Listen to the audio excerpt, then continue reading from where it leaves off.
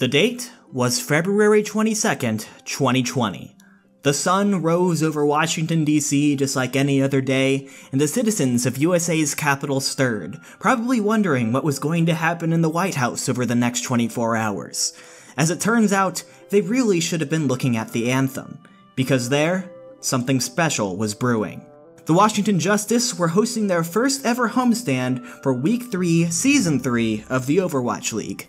Some fans who were attending may have been looking forward to the heavyweight fight between the NYXL and the Philadelphia Fusion. Others were excited to watch their home team play at home for the first time against the Paris Eternal. But no, those two games were nothing compared to what ended up being the main event. Some of you may be expecting me to say Tank Bowl, but no, that's not right. Because unlike the NFL or the NBA, there's no draft where the worst teams get the first picks. There's no point to tank. No, both of these teams are going to be giving this game 100% of their effort. It's just, well, take the Boston Uprising, for example. This is a team that showed nothing short of managerial ineptitude last season, consistently trading away their most talented players while repeatedly being cited as a toxic environment. And just like after Season 1, Boston had destroyed everything and was coming into Season 3 with basically a full roster of unproven rookies. Boston has been able to find diamonds in the rough before, but could they repeat that magic? Most didn't think so, placing them dead last in the preseason power rankings. Then you have the Houston Outlaws, one of the most curious anomalies in Overwatch, because it doesn't matter what players they have, what meta it is, it doesn't even matter how much money they have to flex, Houston will somehow find a way to lose. Over the offseason, the Outlaws signed big-name free agents like Meko, Jexay, and Repel to help shore up their biggest weaknesses. On paper, this team should be at least mediocre. But whether it was due to the players, the coaches, the travel, or the sickness that was ravaging the team, they had looked pathetic up to this point. A complete breakdown in team synergy, not comfortable at all in the meta, swapping their two flex supports in and out with no rhyme or reason, just an all-around mess. This game had been hyped up for weeks as the antithesis to the Clash of the Titans, and today they would finally meet. What happened was a level of suck that not even a black hole could match. The game started on Ilios, and immediately the Outlaws did what they did best, serving up the game on a silver platter. Blase put on his best Stormtrooper cosplay and missed every single shot. Muma left his team wide open for Axiom's shatters. The team's ultimate management was atrocious, even losing fights when they had all 6 to work with. On the other side, Moonbong's anti-nades were devastating, and the almighty Jerry was already making a name for himself in his debut. Boston wins the first map. Houston fans are already in shambles. Map 2, Repel comes in for Raucus, and the Outlaws show a little more life, especially when they got Blase off of McCree. Thanks to some incredible play on Doomfist and Genji, and even Torbjorn, Boston's 1-minute overtime push was completely shut down, opening the door for the Outlaws. All they had to do was win one fight in 2 minutes and 40 seconds, a simple task to any other team. They're so close to that single tick. And here we go! Blade comes out, and he only connects on the swimmer, but he shuts him down! Map 2 ended in a draw, because of course it did. The next map, Raucus came back in for Repel on the side of the Outlaws, but the team was just sending him in to be slaughtered.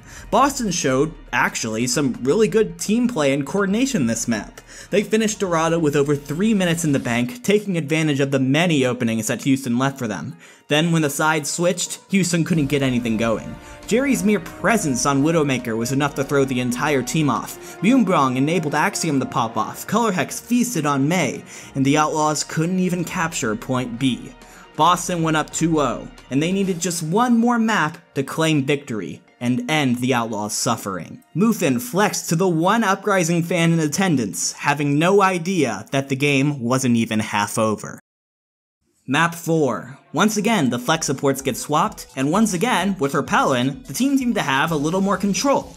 Dante started to wake up on Mei, Jexay's Lucio started to put in work. But on the other side, Axiom was still destroying Muma in the Rhine 1v1, and Colorhex was playing as solid as ever. But was there perhaps some rookie fatigue setting in on the side of Boston?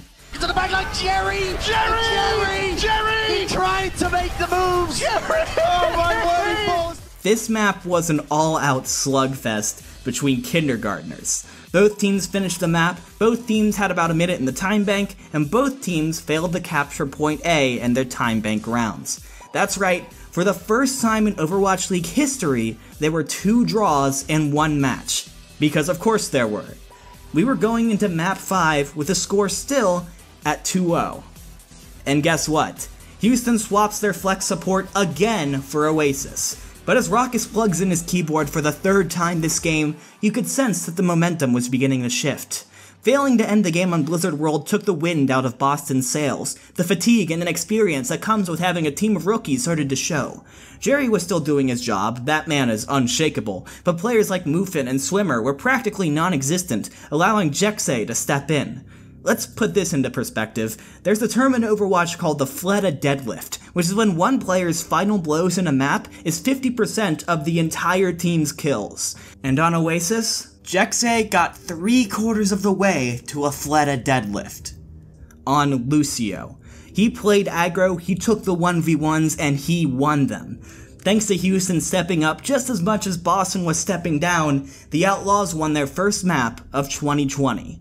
So we moved on to Nepal, and something miraculous happened. Houston didn't switch their flex supports. This is it. Houston has found the source of their power. Despite Jerry's best efforts, and he really did try to carry this one. Trading 1 for 1. Blase! Taken out! He tried to go for the dead of his own Jerry! He can't be stopped! He's a machine! An absolute monster on the high ground! The momentum had completely shifted. Boston was boomed. They had lost the battle of endurance, just walking in to get rolled over. All Houston had to do was shut down Jerry and play like something that even slightly resembles a good team, and they would eventually come out on top.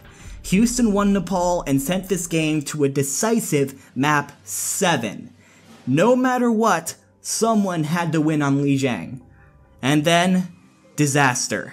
Houston subbed their flex support for the 5th time this game.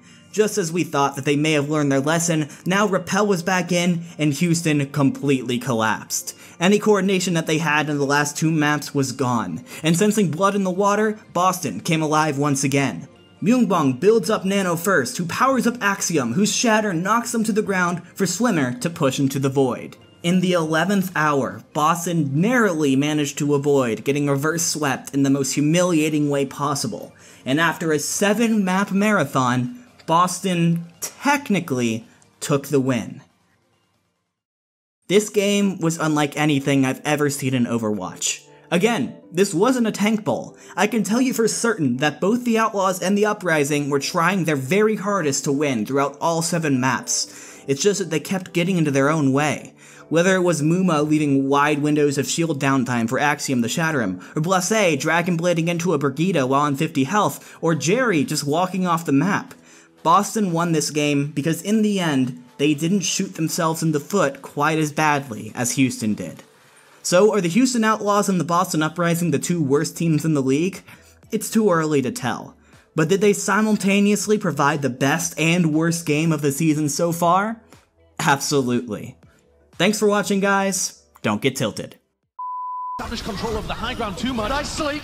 Open Earth Shadow here for Muma. Instead he's going to opt for the charge. Muma, where you taking him? Off into no man's land and he's pinned backwards. What have I witnessed? What am I seeing? Why?